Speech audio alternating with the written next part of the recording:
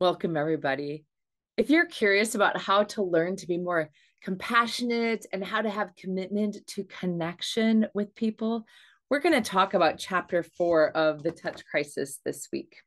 How do we have curiosity, compassion, and commitment to good communication, even when things seem challenging?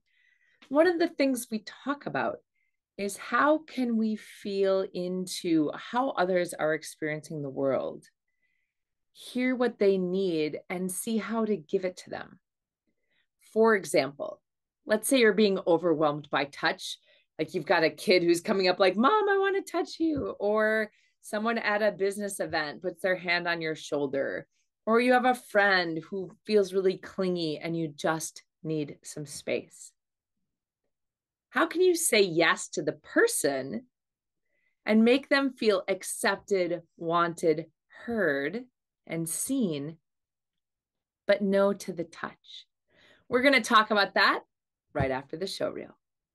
You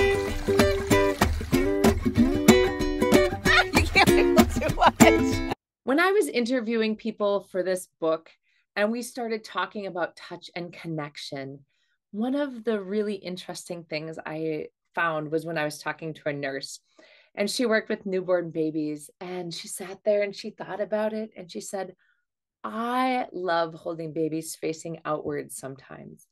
She said that way they have the feeling that I've got their back.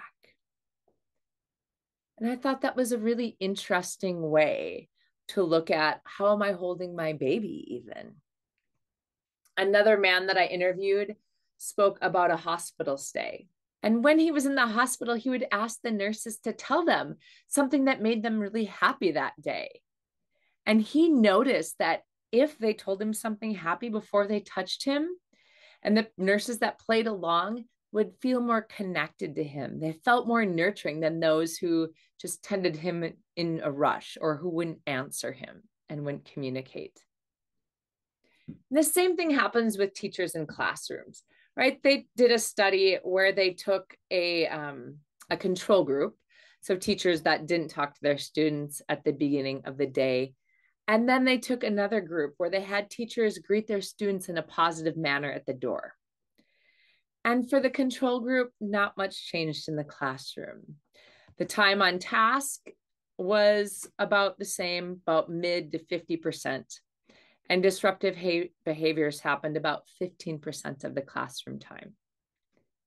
However, when students were greeted at the door, even communicated to by their teachers, we're not even talking about touch right now. We're just talking about being acknowledged.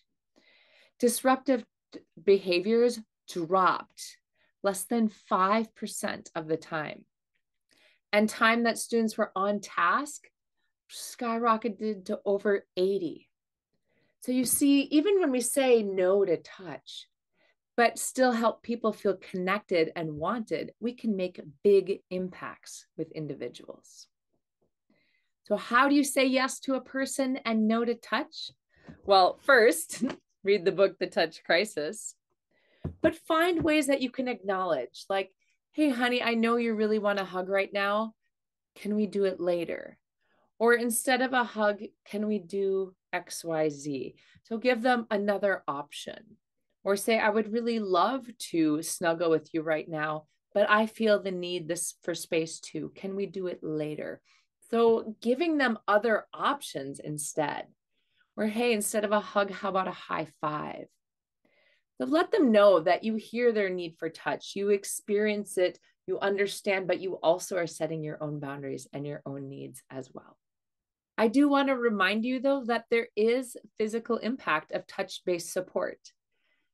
So there was a study that was done that showed that greater partner support, and this is self-reporting of all the participants, but there was more oxytocin in men and women before and after warm contact. So in women, higher partner support was correlated with lower blood pressure. And there was higher oxytocin. And remember, oxytocin is that bonding, the cuddling, the connection hormone. That's also linked to lower blood pressure at baseline and to lower norepinephrine. When you touch people in a healthy, communicative manner, the people you're asking for are more likely to agree to your request. And as the favor you're asking for becomes larger, touch plays a more important role, especially when it's with someone the same gender or someone you're closely connected to. And remember that touch can be interpreted different ways. There are many studies that show this based upon how you touch, what kind of mood you're in, what kind of mood they're in. So just remember to be open, communicate what you need. I'd love to hear in the comments down below. And remember, you're loved, you're loving, and you are lovable. Namaste.